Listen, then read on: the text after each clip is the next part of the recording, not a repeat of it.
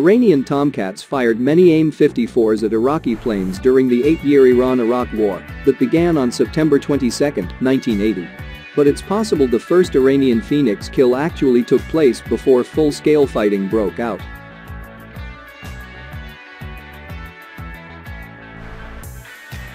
In the fall of 1980, as tensions escalated, Iranian jets flew limited strikes on Iraqi forces just across the border opposite Iran. F-14s flew top cover. According to aviation historian Tom Cooper, on September 9, 1980, Iranian Tomcat pilot Mohammad Reza Adai and a wingman were protecting a formation of F-4s bombing Iraqi positions near the border.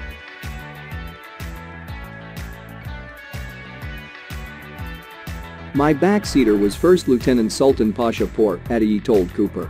13 feet long and weighing 1,000 pounds, the rocket-propelled, radar-guided AIM-54 flew at Mach 5 as high as 80,000 feet, while carrying a devastating, 135-pound warhead over a range of more than 100 miles.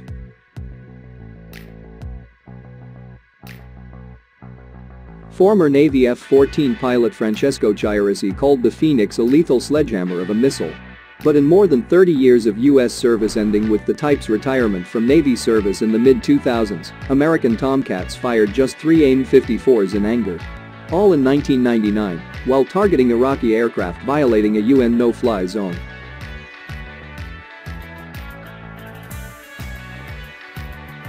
Back then, I was a major and the second Tomcat was piloted by Major Sharm Rostami. The ground radar announced to us one target that was approaching the border and closing fast, and asked us if it is possible for us to engage it. At the time the government had given us strict orders to never stray over the border or engage in cross-border combats in order to give Saddam Hussein no excuse for an invasion. We were to engage only if they violated our airspace. Then we had the right to engage and destroy them.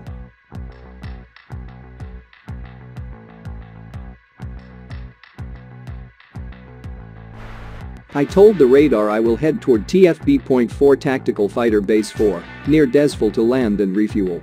After refueling, we took off from Desfel, and I was immediately alerted that there was an aircraft roughly 50 or so miles away, in a northern direction. I saw that this target was coming from direction of Hamadan, meaning from north to south.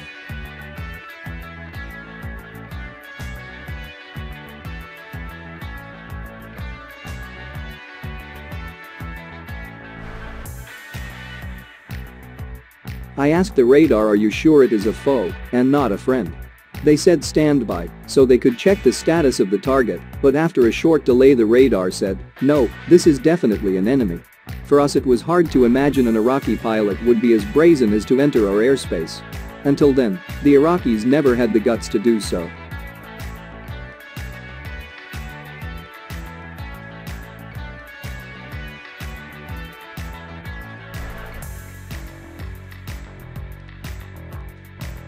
I told my backseat radar intercept officer Pasha Por to launch a missile at this target.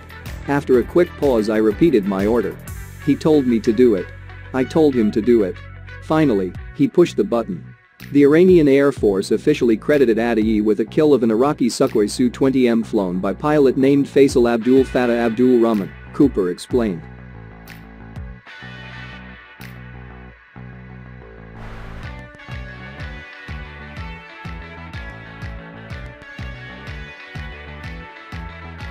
But Iraq never actually operated any Su-20Ms.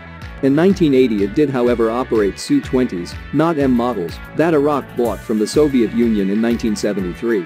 According to one Iraqi government study that Cooper cited, the first Iraqi loss in the conflict with Iran was in Su-22 flown by No. 44 Squadron Commander Major Nauber Abdul Hamid al-Hamadani, shot down on September 14, 1980.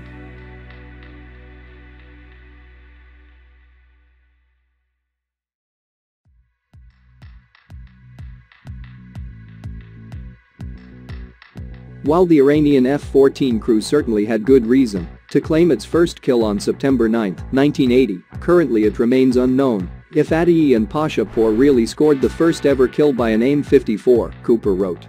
It's possible that this honor belongs to First Lieutenant Faridun Ali Mazandarani and First Lieutenant Qasim Sultani, who claimed to have shot down a MiG-23 with an AIM-54 on September 17, 1980.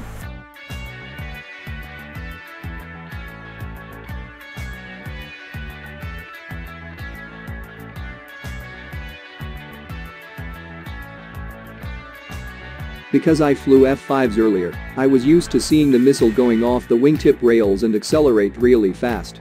I never fired an AIM-54 before and did not know what a Phoenix launch actually felt like. Once Pasha Pour pushed the button, I could see nothing. I only heard the sound of something detaching from the belly of my aircraft.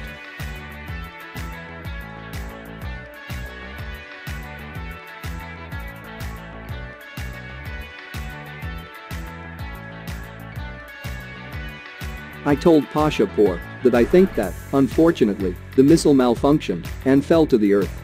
Thus I inverted my aircraft to see what was going on below and saw the missile falling away. But then I saw it releasing a smoke trail, only then did I recall that the launch sequence took several seconds.